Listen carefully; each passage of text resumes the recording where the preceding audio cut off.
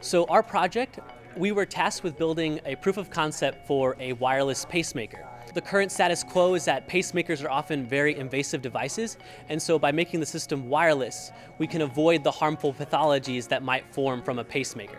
It's complicated that in terms that it involves knowledge from various areas, medical, engineering, programming, all kinds of things. So our teams of 6, I would say, very hardworking colleagues. We really need everyone to contribute from their specialized area to make everything happen.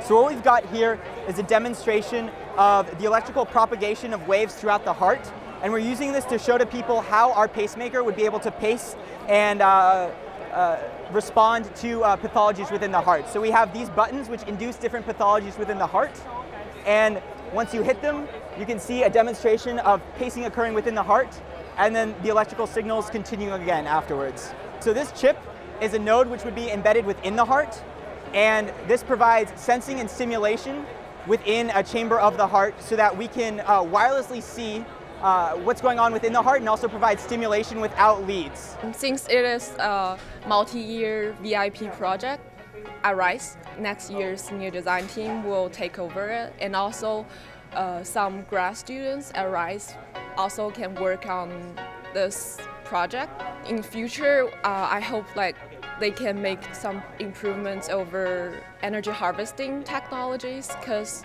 our final design will be totally without batteries. Because right now the existing pacemakers which have batteries that needs to be replaced every 10 to 20 years, and that might